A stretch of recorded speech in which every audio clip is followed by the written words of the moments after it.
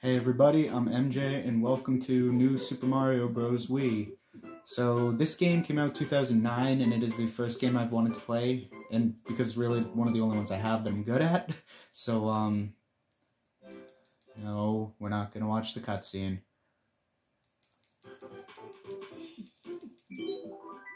Okay, so to start off, I already beat the game and stuff, so we're just gonna jump into the adventure.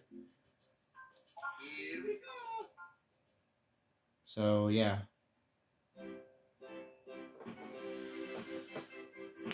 So basically, this is gonna be a I'm gonna do two worlds, two parts of each world per episode.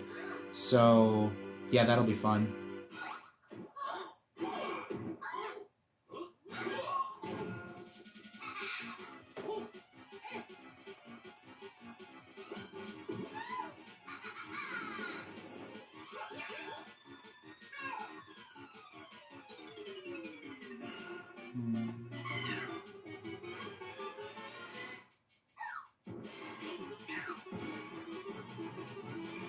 Yeah, and they just... I always wonder how to this day they survive jumping out of a castle and landing perfectly safe without injuries or death. So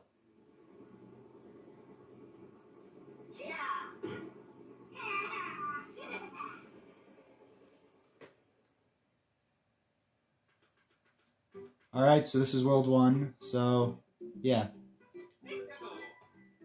So this is gonna be a pretty fucking awesome adventure, if I say so myself. Alright, so to start off, this is World 1.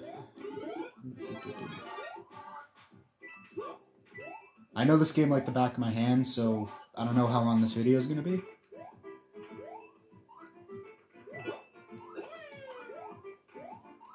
And then we come up here. And this is the propeller suit. It is my favorite item in the game, so I would choose it over anything. Except the squirrel suit in you, that I would choose over this, because of how it works and the mechanics.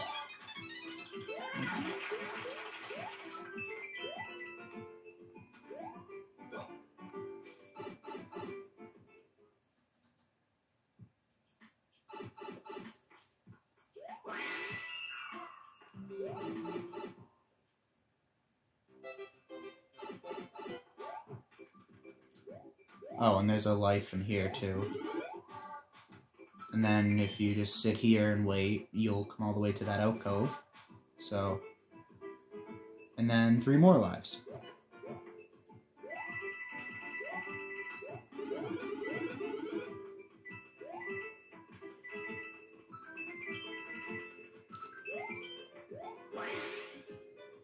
And then the last star coin is up here. And just gotta run over here, fly, and boom! First level done in not even that long, I don't think.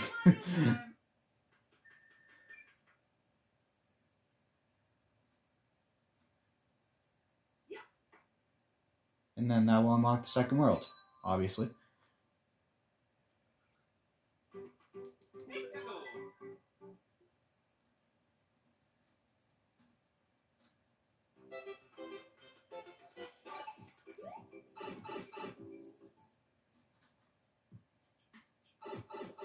Okay, so we're underground now. The item is an ice flower, but I'm not going to pick it up because, as I said, I'd rather have this over that. Over any item, really.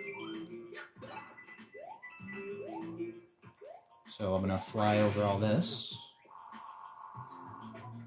And when you're on like these things, you tilt the Wii remote depending on like which player has control. If you're multiplayer, you like tilt it, and there's other controls like shaking Wii remotes and stuff. So whichever player's in control of those things, their icon will show. If it's Mario, M, Luigi, L. If it's Toad, then a Toad symbol. Then you go down here. And then I'm not going to get jerked by that guy because I already have multiple times in the past. I'm not letting it happen. Alright, I'm going to rush over here. Then I'm going to come down here. And then the last star coin should be right over here.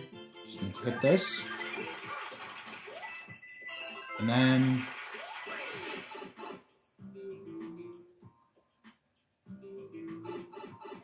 come up here.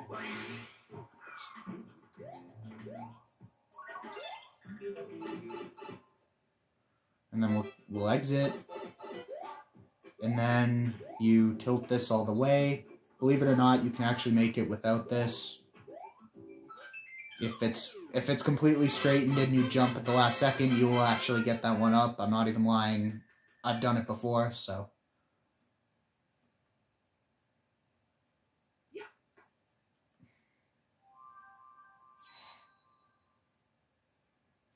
And we'll go to the Mushroom House. I also forgot to mention, get ready for Nostalgia Overload while I play through this series.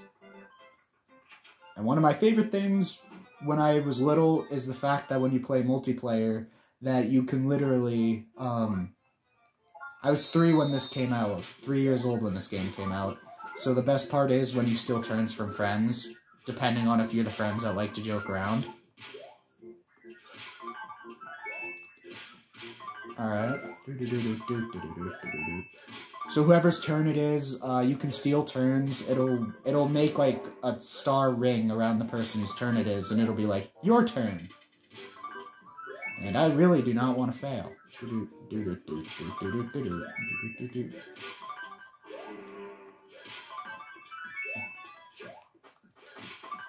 Ah, damn. I could have won that. Alright, so yeah, when you win, that will be the thing that tells you win, and then when you lose, then it gives you a really jerkish message. Jerkish message. Sorry, stuttering. Alright, so we can just fly over this. Now this level, you get Yoshis, which was also a really fun part about this game when I was little. And fun fact, if you have a mini mushroom, you can run through these pipes. I think these have a 1-up in them, those 2 pipes, and then coming up, then one of the pipes has like a little entrance underground, an underground area. It doesn't have a star coin, so you don't have to worry. I know where all the star coins are, or at least most of them are, because this was my thing when I was little, so.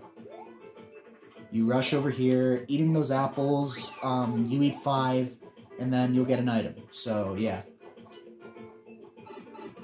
And depending on what item you have, will depend on what item you get, and if you have this, I'm pretty sure it gives you a 1-up, like, it's fire, ice, propeller, and then 1-up. And I think in one of the versions, you also can get a penguin suit, but I'm not exactly sure about that. I remember it, but I'm not sure. Or at least I think.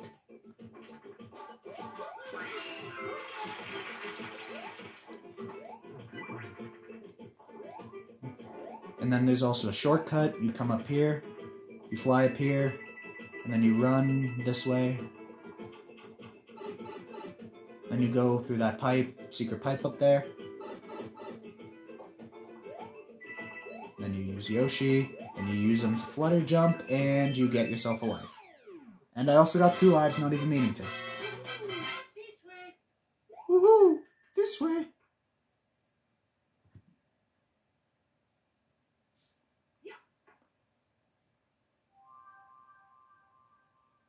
So yeah, there's the cannon.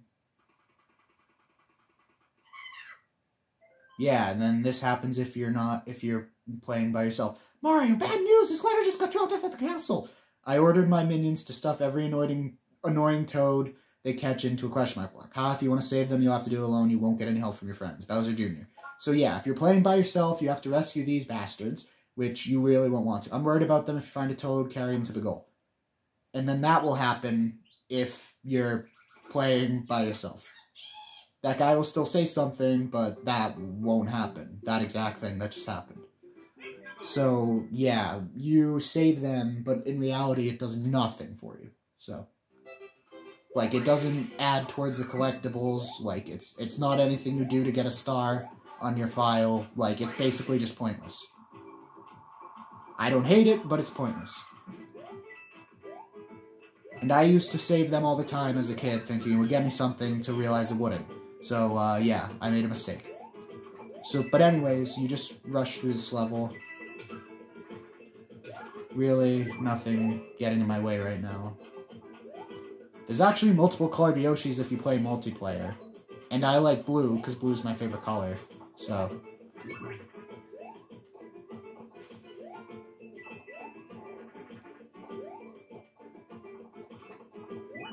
honestly, if Luigi was playable in this game, I would play as him because he's my favorite.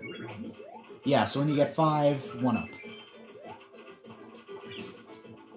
And then I want to kill this guy because... okay, I don't want to lose this item, so...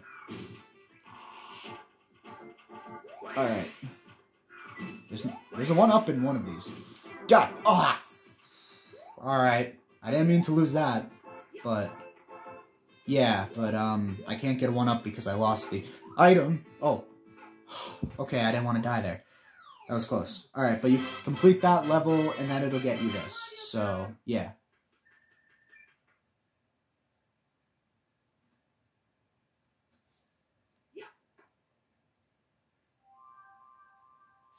I really didn't want to lose that propeller because I would have showed off something really great later on. So yeah, this is the Star House. And then it's like, here's a rare item. I'm sure it'll come in handy. And you literally open it to find out it's a star. Which, it is a Star House, but there could be a lot of a better item. A rarer item than that because it only lasts for like 5 seconds. Press 1 on the map to access your items. Don't be afraid to use items to clear a tough course. So yeah, you press 1, and then that will show you items. And then here's the cannon, which will obviously take you to a land that's, like, further on. That you need to play other worlds to unlock. So this one will go to World 5. There's one in almost every world, except, like, 1 or 2. And then, like, the last world obviously won't have a cannon. And neither will the, like, bonus world.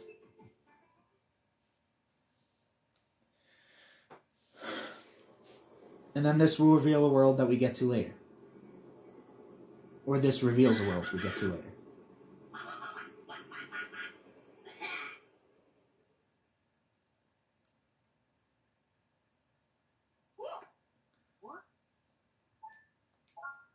Alright, so then you press minus to access the map. All the worlds aren't unlocked yet, but they will in time. But for now, we're going back to World 1, and we are finishing this video off with the fortress.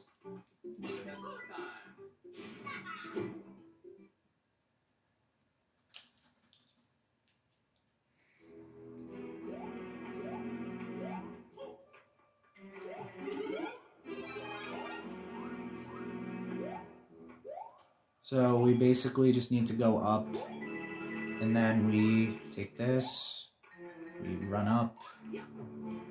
It's really easy to also scale this tower with a propeller. That's like why I also wanted it, so.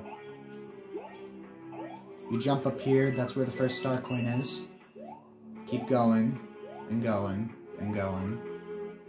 And then we come to this little cove where there's the second star coin, and then we get to the checkpoint. Keep going. This is a really jerkish spot, if you ask me, depending on how good you are. And if you're bad, well, you're not going to do bad on the spot, but, like, I've done really bad on that as a kid. Okay, so this is a roulette block.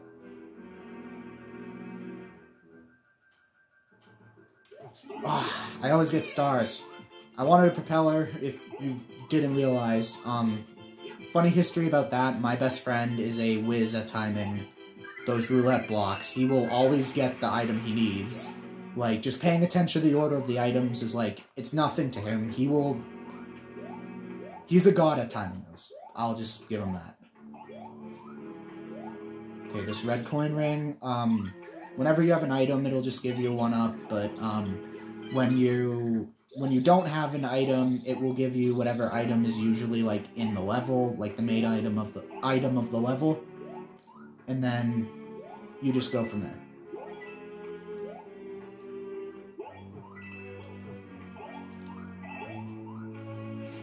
Also would like to mention, I was one of those kids who was terrible at this game and then got so much better over time. So, that's another thing I love about this game. And this boss fight is insanely easy if you know what you're doing. So you can literally just stand here and he won't... I got hurt right there, but what I mean is you can literally just stand on the corner right here and it will not hurt you. And you can do the same with the other side. And then one more hit and he's out.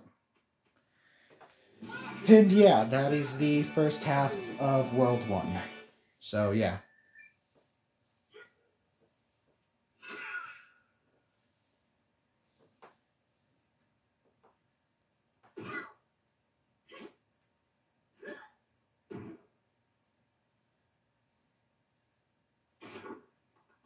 And that is the first half of World 1, as I just said. So next we are gonna... So next time on New Super Mario Bros. Wii, we'll be heading here.